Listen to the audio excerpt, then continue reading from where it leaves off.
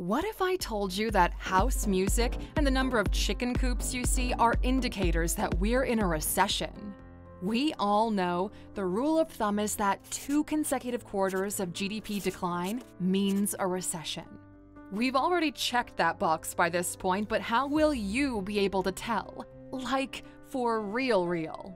Watch this Sunday motivational video until the end and see how many of these you tick off. Here are 15 street-level signs we're in a recession. Welcome to Alux.com, the place where future billionaires come to get inspired. Number 1. An uptick in misdemeanor theft charges, usually food and other necessities. If you've got friends who are lawyers or work in law enforcement, ask them about petty crime and they'll all tell you the same thing. The numbers are going up. Recessions screw up the risk-reward ratios in the collective mind, and that translates to more crime for less reward, and that's why you see people stealing food, other necessities. And you'll see it in big cities as well. Crime in Manhattan, LA, London, and Paris has gone way up. In England, they'll rob you for your watch. In Italy, they'll give it back if it's a fake. While in the States, you get the idea. Another big sign that we're in a recession is the rise in the number of catalytic converters being stolen. It's basically 2008 all over again. You're about to see this kind of story a lot more often. Maybe you do already. Number 2. Landlords kicking people out of rentals because they'll sell the property or move in themselves.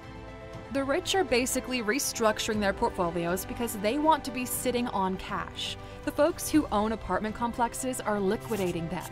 Some tenants will stay in, others will be kicked out in order to repurpose the building. The middle-class real estate owners are downsizing themselves. Instead of renting out the space, they'd rather use it for themselves, and this applies to both rentals and office space. We guarantee at least some of your friends who are renting are now looking for a new place because the landlord wants theirs back. Number 3. An increase in people on LinkedIn laid off and looking for work. All of a sudden, LinkedIn is thriving with activity. Everyone is getting certification and flashing the open to work badges. Your friends or people you know will talk about changing jobs, about not being pleased with the workspace or that the company they work for is struggling. When things get real, people put their pride aside and just try to figure it out. People who hardly spoke to you or even badmouthed you in the past are now reaching out for work opportunities. They'll do anything if you give them a way in. You'll see an uptick in the traffic of job listing websites, as well as an increase in the numbers of applications toward quick financial opportunities and the number of toe picks floating around. Number 4. Used car sales overtake new car sales. In times of recession, people stop buying new cars. Why have a monthly payment when you can settle for a little less than you can purchase in cash? On the screen, you'll see the trend post-2008 financial crisis. And another street-level sign that we're in a recession is the increase in speeding tickets. Look, listen to this. A study that's been conducted since 1990 shows that a 1% point increase in the local unemployment rate leads to a 6.4 percentage point increase in the number of traffic tickets. Yep, because the government needs quick cash, the police are asked to stop more cars. If in the past you would probably get away with it, now chances of that are getting slimmer. Some of you might have even experienced this recently. Number 5. Apartment hotels are at a negative cash flow level. Let us give you a peek into our world. Some of you know that you can actually buy hotel rooms in certain hotels. You can live in them for a number of days of the year, usually about 120, and the rest of the time the hotel rents it out to its guests, generating you income. This is a great investment for people who travel often. A few weeks ago, we were scouting for properties in Manhattan, and when we found 2 one-bedroom apartments for sale in a well-known hotel and tower, it was the perfect location at the corner with Central Park. These kinds of apartments usually sell for $1.5 million or so, but these 2 were up for sale at only $700,000 each. Great opportunity, right? Buy one, get one free kind of deal. A AAA property in terms of location at a phenomenal price. So we reached out to our agent in order to pull up the financial documents. We were expecting the financials to look bad, considering each apartment rents at an average of $700 a night, and we've had a pandemic going on for 2 years. We'll share the information for educational purposes, so you know how the financials look on an investment like this. Because the utility and maintenance are so high, the apartment is on track to lose money for 3 years in a row. Imagine owning an investment property that you paid over $1.5 million to acquire, and it ends up costing you $84,000 a year and never getting to use it as the owner never visited. Even better, we thought. This means we can make a very aggressive lowball offer if the math checks out long term, so we asked our agent to pull the data prior to the pandemic, and here's what that looked like. Now, this doesn't take into account that you'll still need to pay income tax on the income you can generate. If not, at least you can deduct the loss. Whenever hotel apartments are doing negative numbers, you can tell we're treading towards an inevitable recession. Cost of doing business goes up, and if you keep raising the prices, you become less competitive. Real estate is a cash-intensive business when it comes to refreshing it, and hotels are the most expensive to update. And that's how you end up with people willing to sell their liabilities at a loss. In times of recession, properties tend to stick around on the market a lot longer. You will notice for sale signs that stay there a lot longer than they used to. Number 6. The numbers of people experiencing homelessness is on the rise. Have you noticed the increase in the number of people experiencing homelessness around? Property prices have doubled in the last 3 years. Wages have barely increased by less than 10% in that same time frame. Of course, people aren't able to afford housing, so the number of people on the street is going up. Here's an interesting observation. The reality of a big city is about 30 years ahead of their reputation. Meaning that when people from Europe think of Los Angeles, they have this Hollywood image in their mind that was established in the 80s and 90s. The Los Angeles of today, though, is a lot different than you would expect. This is what Los Angeles is today.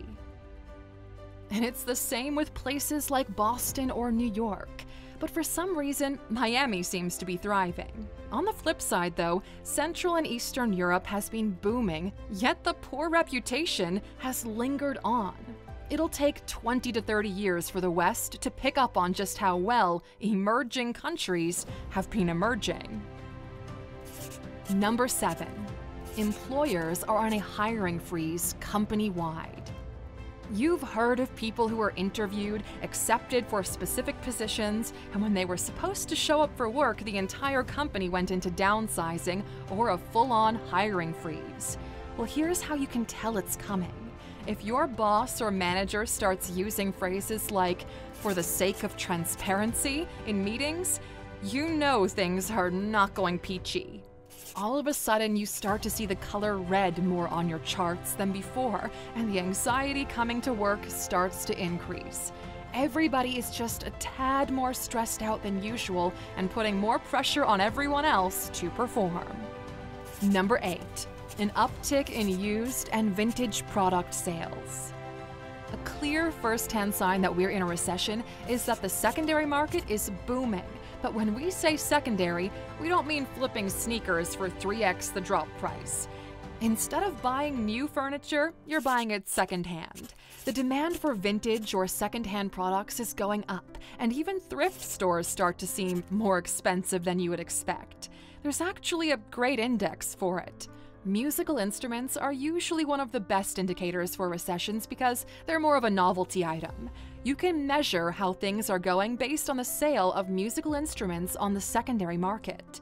Another strong indicator of tough times ahead is a surge in the listing of boats or motorcycles for sale. When things get bad, circumstances just make you get rid of what you need less. Number 9. Delivery companies as a litmus test for the economy. Another interesting way of looking at this is the number of deliveries per mile driven by delivery companies. If you're UPS, FedEx, or your regular courier company, you're accustomed to making a certain number of deliveries per mile driven. Now, we recently spoke to someone in the delivery business, and he said that last year he averaged 35 miles for 150 stops. But this year he had to drive 50 miles for the same stop count. Many of them say it's worse than 2008 to 2009, mainly because gas prices have doubled since then, and many retailers have been crushed by the pandemic or supply chain blockages. Actually, the amount of products and raw materials arriving in the country has dropped by over 20% in most sectors, compared to the same period last year, indicating that things are indeed slowing down. The economy of money is based on velocity, more specifically on the speed that money changes hands. We plan on doing a video on this soon that will shed a lot of light on why this is relevant in the context of a recession. Number 10. More people are starting side hustles for additional income. People are out there hustling. Everyone is selling something or trying to make something else happen. You know you're in a recession when people are selling homemade food on Facebook to make additional income. The entrepreneurial spirit thrives during a recession because people have nothing to lose, so they learn how to get things done. Recessions come with massive layovers, so people are reorienting themselves to freelancing gigs where they're in control of how much they work and can generate additional income without having to drive for Uber or deliver food. And you know, we want to come in and support our community, and for the past year, we've been working on a new experience called Freelance Mastery, where we hold your hand in the process of starting a freelancing business. It's in post-production right now, and we've got a waiting list available at Alux.com/freelance. With the rise in work from home, more and more companies will shift from hiring employees to hiring freelancers, no matter where they live in the world. So Aluxer, capitalize on this trend and make sure you're on the waiting list when the Freelance Mastery course drops, as it's only going to be open for 1 week. Go to Alux.com/freelance right now. Number 11. Gas prices and grocery baskets make you consider meal prepping for the week. Remember when your parents would cook and you would eat the same thing for 2 to 3 days? That no longer happens, does it? Well, with the rising prices of everything, people are becoming more price conscious. $100 no longer buys you the full shopping cart, it barely even covers the shopping basket. More and more people around you will start to meal prep. The popularity of YouTube videos covering this topic is a testament to this. Also, it's around this point in time when you realize just how much more food you can afford if you go to cheaper supermarkets. Number 12. People looking to rehome their pets, but shelters are full. Chances are you're 1 degree of separation away from someone who tried to find shelter for their furry friend. Now we're talking about pets here, not the other kind of furry, okay? Because of the homelessness epidemic, many people can no longer afford their homes and have nowhere to take their pets. The empathetic thing to do is to look for a new home for them. It's at this point you'll start hearing about pet shelters being overrun and not being able to take in any more. The problem isn't money, although extra money does help. The problem is the space and the ability to house all of these pets up for adoption. Number 13. A rise in smoking and house music.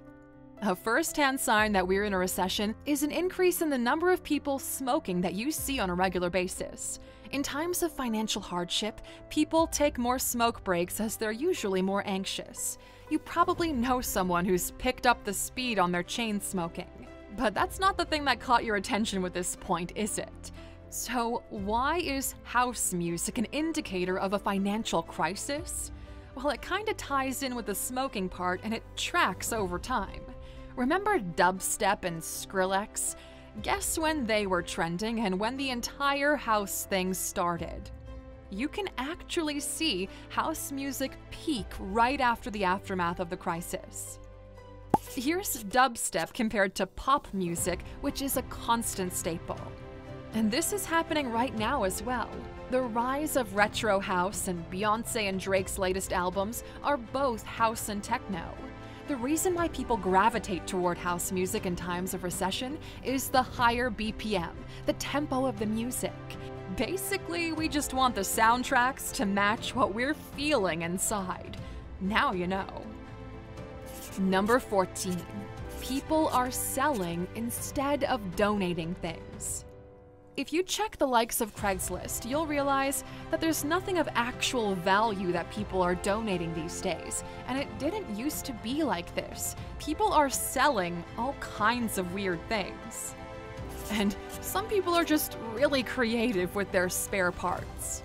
People are either selling stuff or giving it to family members for them to use. Repurposing is also trending upwards. Traditional donations have gone down while yard sales and garage sales have gone up. And it's not hard to understand why in a time where every penny counts. Number 15. More people in McDonald's and fewer people in fancy restaurants. You'll start waiting longer for your fast food as there's more demand for it. People will eat out less, and when they do, they'll focus on it being cheaper. As humans, we want the most bang for our buck, and this frame of thinking will be deployed across all avenues of life. All of a sudden, you'll also feel like there's nothing good on Netflix, Prime, HBO Max, or Disney Plus anymore, so you've canceled your subscriptions or you're considering it.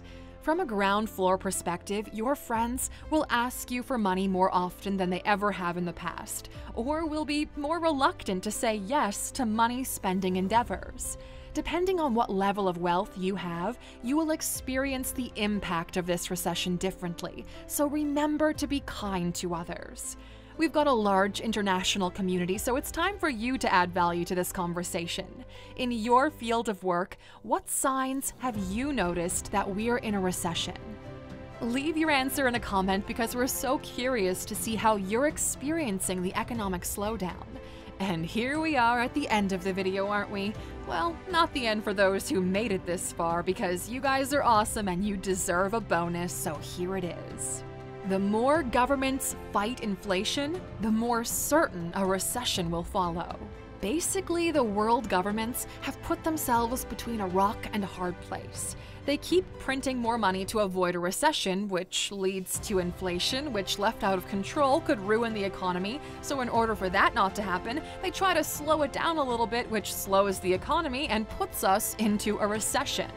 To put things into perspective, in a new report from Goldman that we read this week, they expect the UK to top 20% inflation as official numbers.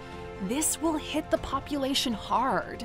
The only way to not get wrecked by what's about to happen is to get ready and invest in the few options left that are hedges against the inevitable downturn. Last Sunday, we did a video on recession-proof investments, which you guys loved before being completely overrun by scam-promoting bots. But you are smart enough to tell the difference, thankfully. We advise a little bit more financial responsibility in the next few months. You won't feel it this year quite as much, but come January and February 2023, this video will be validated. Hopefully you're not just going to survive this recession, but you will thrive in it, as recessions are one of the greatest opportunities to build wealth humanity has ever seen. Where others see panic, we see opportunity. If you think the same way, write the word opportunity in the comments section. Let's just see who among you are ready to make the recession their playground. Thanks for spending some of your valuable time with us today, Alux. We're so glad you did. If you enjoyed this one, please give us a like, hit that bell icon to never miss an upload, and hey, don't forget to subscribe.